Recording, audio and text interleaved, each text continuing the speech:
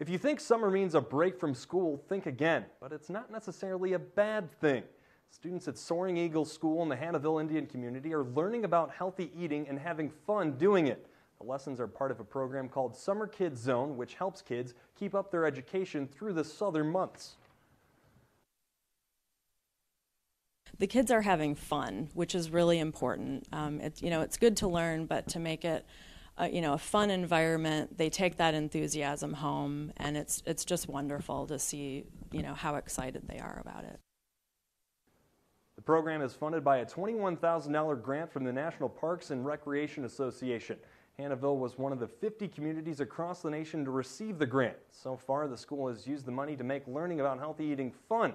Students learn about the effect of different foods on the organs with an OrganWise Guys doll. They also get to plant and grow their own microgreens, which will soon be moved into a greenhouse that they help build. But the kids aren't just having fun, they're also preventing a phenomenon called summer learning loss. Kids are tested using a program called MAPS, which measures academic progress.